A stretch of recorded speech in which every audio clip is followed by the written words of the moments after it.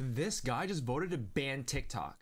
His name is Jeff Jackson, and he used TikTok to promote his campaign and become a congressman representing North Carolina. And guess what? He was one of the people that voted for the TikTok ban. And guess what? Over the past few days, he has lost 200,000 followers on TikTok because he used us, and now he's shutting the door on us. He sold us this image of being a relatable politician. We would have even helped you become president if you ever ran for it. But now, we'll never support you again. We can never trust you again. It was so bad that he had to come out an apology video after getting so much hate on his other platforms, like TikTok, Instagram, everything. So this is his explanation. I apologize. I did not handle this situation well from top to bottom, and that is why I have been completely roasted on this app over the last 48 hours, and I get it. If I were in your shoes, I would probably feel the same way. I would see someone who used this app to build a following and then appears to have voted against it, and I would be upset. And I would feel like I deserved more of an explanation. So here goes. I like this app. I've been able to reach a lot of people and hear directly from them, and it's been great. I'm also in Congress, and I've been a part of some briefings about this app that were genuinely alarming. When I was reading the bill, the part I agreed with was the part that tries to force a sale, because I figured this would just be a better app if we didn't have to worry about the stuff that comes with it being potentially controlled by an adversarial government. The part I didn't like was the part that threatens a ban. Half the country is on this app. It has become a force for good in the lives of millions of people.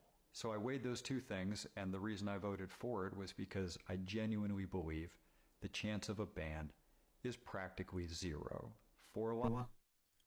So you just said that this app is so good, it helps so many people's lives, and you think there's zero chance of being banned. Yet you contributed to this chance of being banned. You voted for this ban.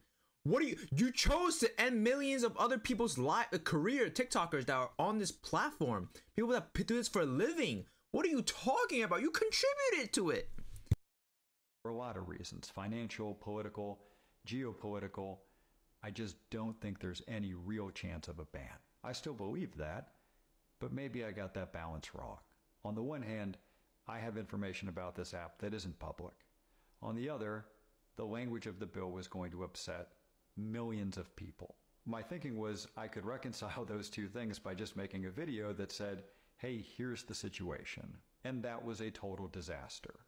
I really overestimated my ability to do that in a really hot moment when millions of people were laser focused on this. Some of you have said I must have been bought by somebody. Well, that is exactly why I don't take any corporate PAC money. Not from TikTok, not from Meta, not from any corporation. That doesn't change the fact that I screwed this up. I did.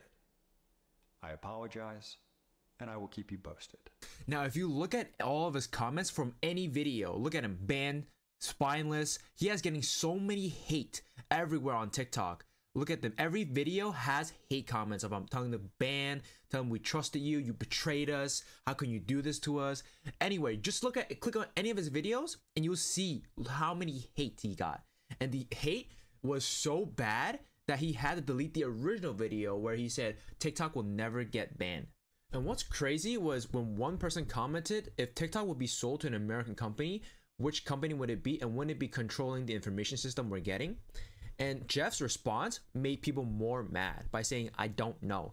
That means he didn't have enough information that he still voted for the TikTok ban. And in that video, he said that he had some secret stuff he couldn't tell us. But when in this response, he said, I don't know. That makes no sense. And ever since, he deleted this comment. So if you go back to this video, you won't be able to find this because he has gotten so much hate that he had to delete it. And this comment just made him look stupid. So what do you think about the situation so far? What do you think about Jeff Jackson? Do you think he deserves all this hate so far? And do you think TikTok will actually get banned? So comment down below and let me know your opinions.